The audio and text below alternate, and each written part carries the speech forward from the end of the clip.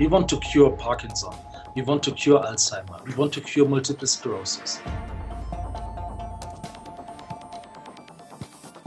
A lot of diseases are associated with the brain: stroke, Alzheimer, but also HIV and other virus infections. I want to find treatments, I want to prevent diseases, but I also love animals. It always was very difficult for me to inflict suffering on mice and rats, and I was very happy when I found out that there is new ways of doing things.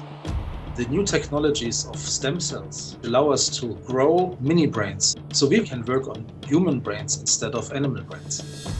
And we get a relevant result faster at a lower price. That's, I think, is a very important message.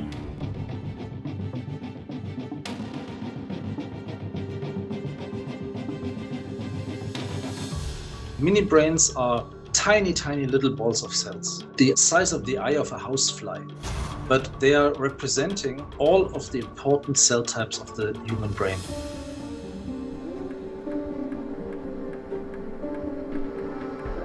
People would be surprised how little we are testing chemicals in day-to-day products.